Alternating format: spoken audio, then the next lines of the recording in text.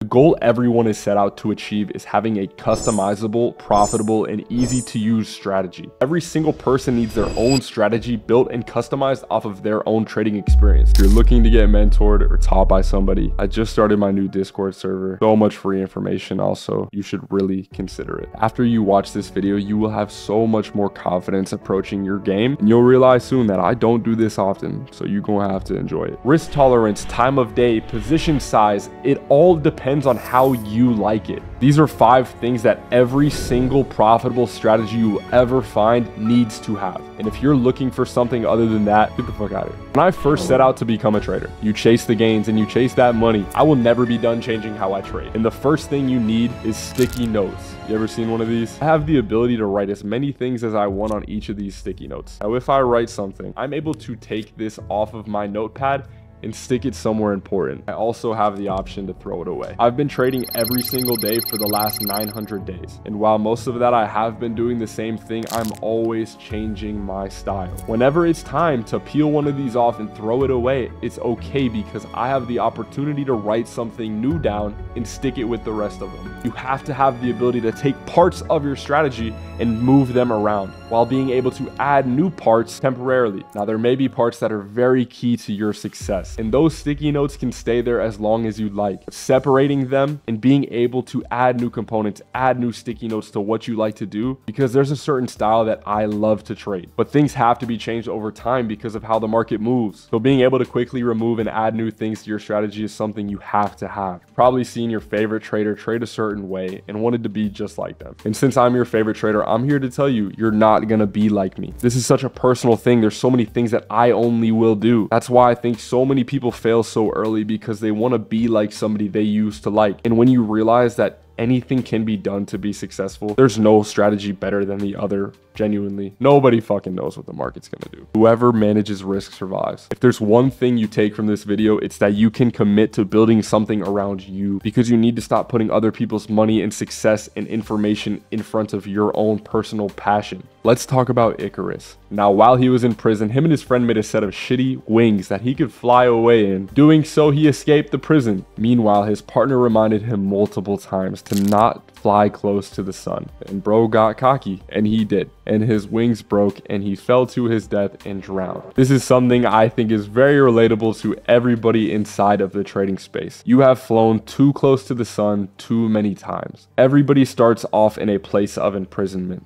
whether it's financially, mentally, or overall your life situation. And you step into trading because you see you can move money quickly. And once you get a hold of it, you can't be stopped, and you end up losing it all. Setting up a profit goal is something you have to have, whether it's limiting your amount of trades, setting a personal profit goal for yourself every day, or just having to step away after a certain amount of time. Doing so is going to save you so much money. We all have used prop firms before. Now, whether you're trading on options, forex, or on your own futures account, these rules can be learned from. There's a set amount of money you can make and lose every single day you approach the trade. You need to have your own set of prop firm rules, because when you trade every single day, there's going to be bad days, really bad days. This is going to eliminate those. Now, while this thing is not as important, I think this is something you should address. Having insurance, it's something we do for all of our property. Protecting yourself long term. Now, this is something I get lost in because of how short term I trade, but you have to understand the stock market itself. Now, you don't have to go look at the economic factors of the world to do this. We are soon to see a new president in the United States, and now I don't know the outcome we are going to see,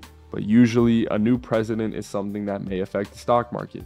And while that happens, that may affect my strategy. You just have to make sure outside factors, no matter what, will not affect your trading style. I trade supply and demand, which is basically just trading price action. I will forever be able to do that, because if there was no price action, there would be no stock market. And at that point, I think there's bigger issues to be settled. This is going to take months and months. You have to make sure, if you're going to spend that much time on this, that you are going to be able to do it no matter what the situation is. If you're still trading by the time we see a new president, pretty good accomplishment. There is a huge misconception in the trading space. People seriously believe you need to have a high win rate to be profitable, and I completely disagree. Now, when you have a strategy, you are going to be able to determine your risk and reward every single time you take a trade. Meaning, I know how much I can win or lose no matter the situation. I am so invested into premeditation before you take a trade, being able to fully see what is going to happen before you do so. I believe that is the most important thing about becoming a profitable trader. The reason why trading gets a bad rap is because people jump into things blindly. Being able to set up my risk to reward is going to tell me how much I am going to make and lose before I take the trade, meaning I will not be blindsided, I will not be over the moon, I will not be sad, because I have a systematic approach to everything. The more you treat this as a robotic system than a dopamine rush, when I'm trading live or I'm on social media, you might see me very hype or, super excited for winning a trade. In reality, I am excited, but that's a bad thing for me to reciprocate online, just because I believe that's not what you should be doing. I don't want you to be like alpha, like no emotion when I'm winning a trade. Like you just made $10,000. You're just like, I don't think that's a good thing. Let's say I take 3 trades. In each of those trades, I was targeting 3 times the amount of money I'm going to make if I lose it. Now, in that situation, if I were to take 3 trades, I would be able to lose 2 of them and still be profitable. This is an approach that is, very common, but I think misunderstood, where my win rate would be down, but my actual P&L would be up. Now, I don't encourage you to lose 2 out of 3 of your trades, but do not think you need to have an 80, 75, 90% win rate, because over months and months and months, that's literally impossible. Focus on earning more than you are losing per trade. Now, I mentioned this earlier, and I think this is the most important thing for you to be able to do. No matter the situation, the current events in the world, no matter what's going on, every single day, if you can understand how to trade off of price action solely, you can be successful every single day. Now, that's a big umbrella of things, and I'm okay with telling you that, because price action can just be referred to being able to trade off of the chart. If you can understand how price is moving every single day, you are going to have such a better edge in the market. And this isn't just referring to being able to read the trend, but this is being able to trade off of it. So whether you like to look at order blocks, fair value gaps, trade off of supply and demand levels, do anything you would like, not being able to be affected by anything outside of the chart. You're avoiding news, you're sizing yourself correctly, you're doing all of these other factors I just mentioned to you today. As long as you can do that, you are going to be good. In my career as of now, I believe that's the best thing I've learned to be able to do, just because no matter your strategy, no matter your indicators, no matter what you like to do, the chart is all you've got. And if you can just read a blank chart to the best of your abilities, over time, you're going to be able to do things. And once you can pair that with these other factors, that is where you really can build something very personal and make it into something great.